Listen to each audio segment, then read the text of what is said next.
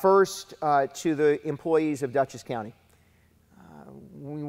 These last 20 months have helped to define, in many ways, redefine the importance of county government.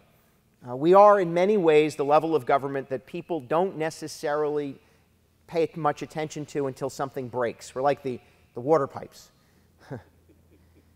But when it comes to responding to a public health crisis, when it comes to connecting the most vulnerable with the service and the support they need, there is no other level of government that does it in the state of New York. So let me say that again.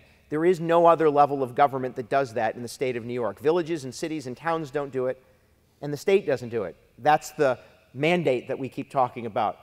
It is our mandate to provide those connections and that resource and that support. And Dutchess County employees rose to the challenge of the last 20 months. They defined themselves with competence and compassion. Some were asked to do things they had never done before and to work in places they had never visited before. Others had to double down and do the thing they had trained and worked for but never had to exercise. Some were asked to come to work every day, all day, and some were asked to sacrifice by staying home. All of them did what we needed to do in order to weather the last 20 months. And they did it with great success, they did it with professionalism, and most notably, they did it with great compassion.